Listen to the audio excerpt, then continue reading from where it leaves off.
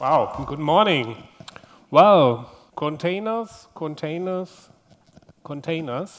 Everybody seems to talk about containers these days. And well, I can understand that they come up with great resource utilization. They kind of bridge the gap between software developers and system engineers. They come up with some kind of a lightweight virtualization. This is great stuff. But well, let us start with a short morning exercise, a workout you probably asked a couple of times during this conference.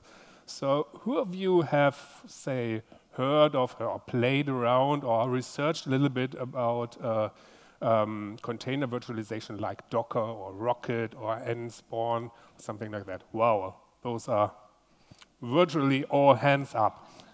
But now the second question, who actually uses this kind of technology in a production environment?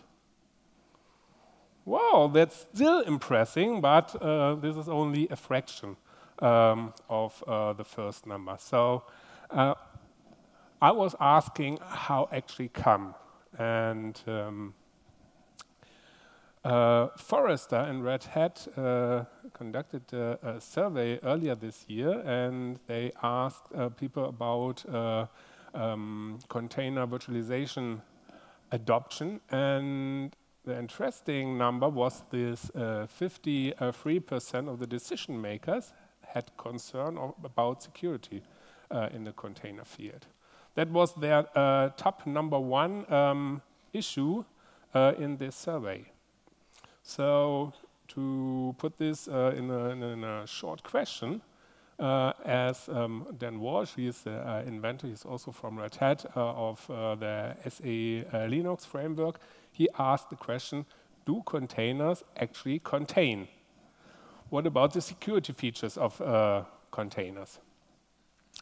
Well, and to investigate that, I looked up for a Russian proverb.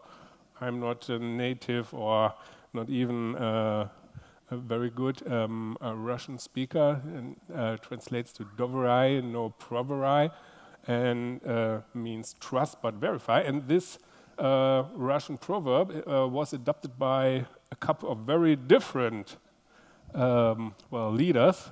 To the left, Vladimir Lenin, the leader of the Communist Revolution, and Ronald Reagan, former president of the United States.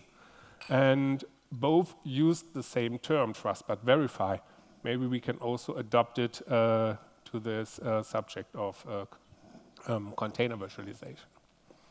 To actually do so, I researched a little bit and tried to figure out a number of actual threats that come with container virtualization. And let me see. Threat number one is the attack surface. Wow, this is a real technical subject. If you take the role of an attacker and try to attack a technical system, you look, what can I actually access? What is the API of my attack target? And if you have a very simplistic API with just a few calls, that is easy for the defender to protect, but it's difficult for the attacker to attack because there are so little different options you have to actually attack. But if you look at Docker, it has a very complex attack surface because the attack surface is the Linux kernel itself. And the Linux kernel, which is shared in a container environment by all containers, consists of several system calls, not only several, but several hundred system calls nowadays. I was kind of surprised and even shocked to find out that by the last time I checked, the number of Linux system calls surpassed the number of 400. When I was back in university, we had something in a typical Unix system, something like 120 system calls, like open, read, write, close, and stuff like that. But now there are 400. And more or less, you have to protect each and every of them inside the Linux kernel. And this is really hard work, but fortunately, we in the open source community have a very strong community and a strong developer community, and the Linux kernel community introduced a great number of controls that keep track of accessing this complex API, naming the namespaces, the C groups, the capabilities, features in the Linux kernel, and so on and so on. But still, we've seen a couple of minor attacks to container virtualization like Docker in the past, and some of them actually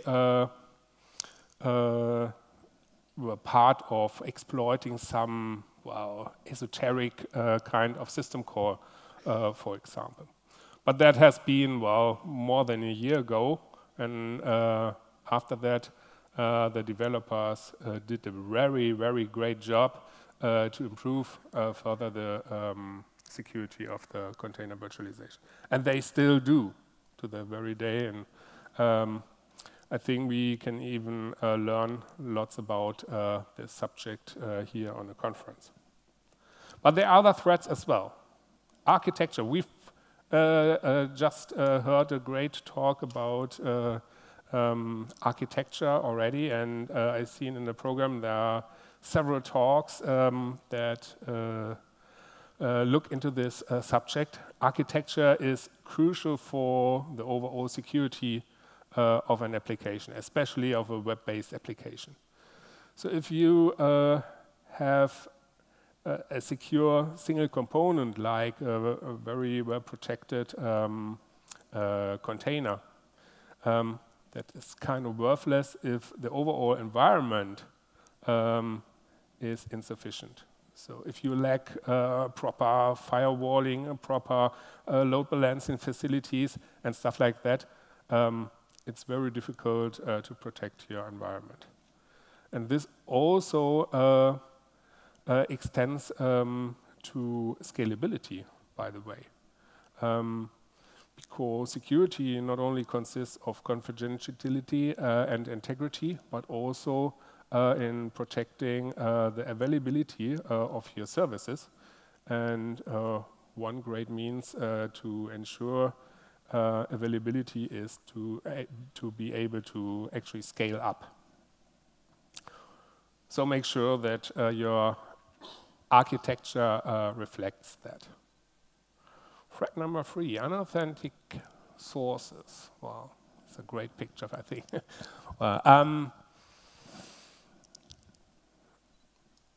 Docker comes up with a very nice and convenient feature, the Docker Hub.